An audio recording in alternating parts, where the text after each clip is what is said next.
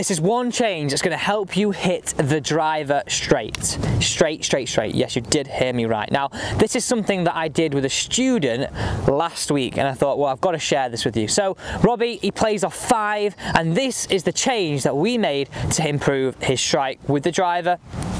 I want to break it down into 2 stages, and we sort of kind of in his head made it as 1, because then that's a little bit more simple to take out on the golf course. So we're going to flip between the images that I took from the lesson and me talking through it right here, because I think it's really important to understand. This is coming from a very good golfer, but struggled with this situation. So we had this weak ball flight, starting right, going further right, and he just felt like he was really lacking in distance. And that's a massive thing, isn't it?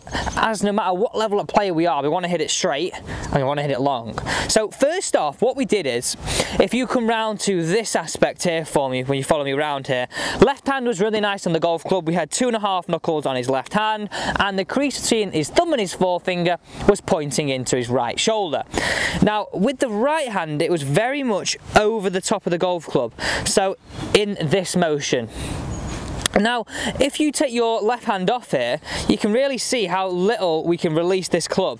So the right hand was really very much on top and over, and the crease was pointing somewhere between our zip line and our logo. So if you come round and then come close up behind me here, you can see how this wrist is in this motion. So very much extended, very much pointing down towards the ground, and in a very, well, weak position on the club. What he felt was good was in a very weak position, so this was really limiting his ability to feel as though he could get a strong club face and hit this ball away. But let me tell you where that grip came from, because you might be thinking, well, how can a good player literally change their grip from here to there? So we'd spoken about in previous lessons, really trying to feel this pressure on the downswing. So really trying to feel this right hand on top and this pressure in order to take his club face from a very open position at last parallel to somewhere which was around our spine angle.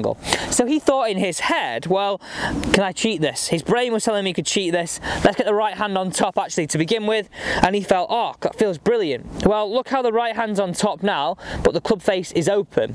And what I tend to find is if you've got a very weak right hand on the downswing, it tends to want to work even more open with the club face, because it's trying to get back to what feels a more comfortable, more natural position. So what we feel here is, this is what we said. I want you to grip it in his fingers of his left hand. I want you just to address the golf ball with just the left hand on the club, and if you're a left-handed player, just with your right hand on the club. And I want him to feel as though he came underneath into the fingers, and then he felt like he covered up his thumb, but he covered up this section of his thumb. So imagine I had a highlighter here, we drew on this area of his thumb and his grip, and he wanted to cover up with his lifelines there, as opposed to covering up the whole thumb and on top. And this really felt really strong in his hands. It felt really good in terms of trying to feel like he could now release it and get that hand on top, and that slight change made all the difference. So real simple one there for Robbie, of trying to feel as though we got that thumb into here, and that was a great first stage. Guys, if you are enjoying this video and you do enjoy me going between what I'm talking about here and then Robbie on here on the left, and we'll show you his swing right now, please do hit that thumbs up button. I would love to hear what you want to see on this channel. I make this content for you, so please do comment down below and let me know what you would like to see on this channel. And you know what I'm going to say right here, guys, I really would appreciate it if you could hit that big red subscribe button, join this team. Thank you so much for your support through the summer, but let's make this channel go even bigger. Goal is wanting to get to 100,000, so really thank you to you for all your support. So the next stage of this, we spoke about the takeaway. How can we control this club through the takeaway? Because this grip made the golf club work a little bit different. So we wanted to go address the golf ball, hand on, feel as though we come underneath, into the fingers, on that right hand side of his left thumb, trying to feel as though now the takeaway was more of a unit. What we said by a unit, imagine we had some string attaching our shoulders to our left hand and our shoulders to our right hand, and some string across here. Can we feel as though we keep the tension on the string, we don't lose that tension and open that face. And again, this made the ball flight much stronger, straighter and longer. Simple tips make big differences. So on the golf course now, came back with some feedback saying his drives are great. Few went a little bit left, but that was just him learning the new grip.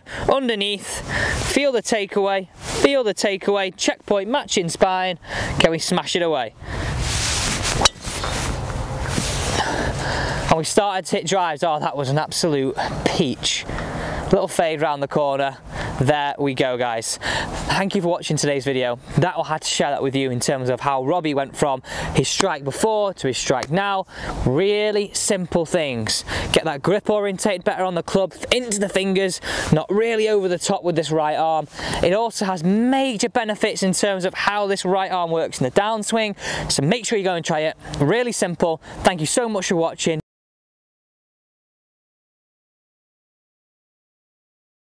Do not forget to hit that big red subscribe button and see you tomorrow for an absolute cracker.